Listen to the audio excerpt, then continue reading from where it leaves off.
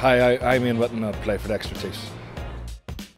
I broke my hand 4.5 weeks ago playing against London Irish. It was stood on by one of their players and been to A&E a few times, but thankfully not that many. But you can see how under pressure they are in there, and you know there's no question that they're incredibly dedicated and do a great job.